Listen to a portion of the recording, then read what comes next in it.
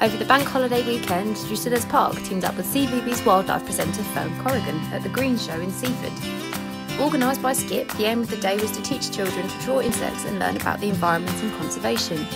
All manner of millipedes took centre stage at the live drawing class, from hissing cockroaches to millipedes, stick insects and more. Throughout the class, children were really looking for the beauty of the insects and seeing them in a totally different light.